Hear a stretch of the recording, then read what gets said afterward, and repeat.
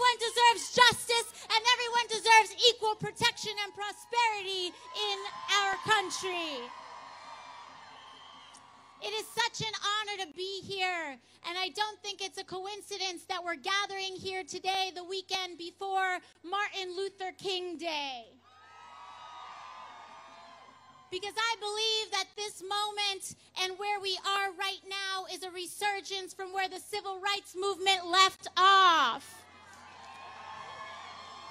And we are here to carry the torch forward, because when we talked about racial and economic justice, racial and social justice, we started to really extend those issues to the issues of economic justice, environmental justice, and the intersectionality and interconnectedness of all our fights.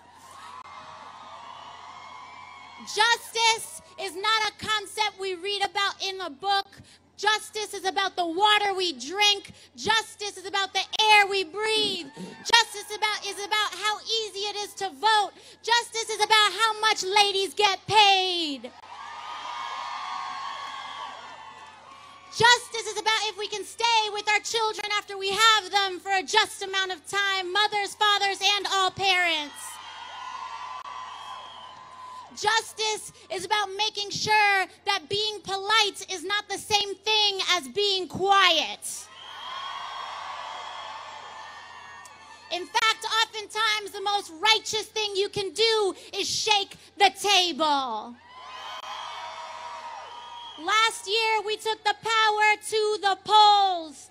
And this year, we're taking power to the policy, because we have taken back the House of Representatives. And that's just step one. This year, we are going to organize. This year, we're going to fight for voting rights. This year, we're going to keep pushing, because 2020, in 2018, we took the House of Representatives, and through 2020, we're going to take the White House and the Senate too.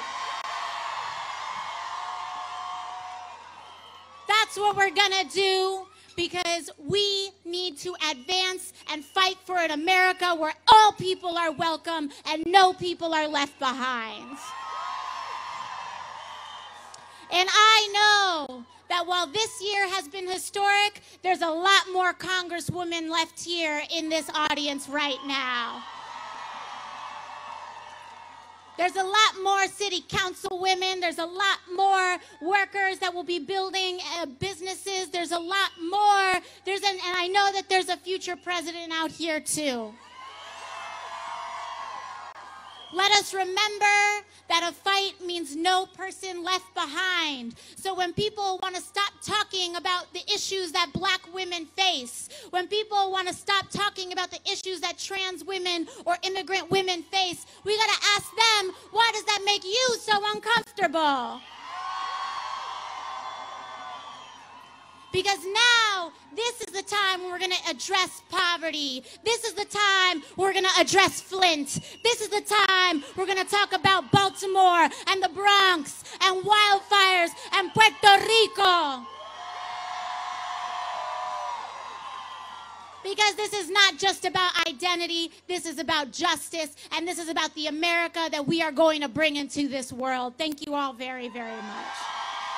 I'm so proud of you all.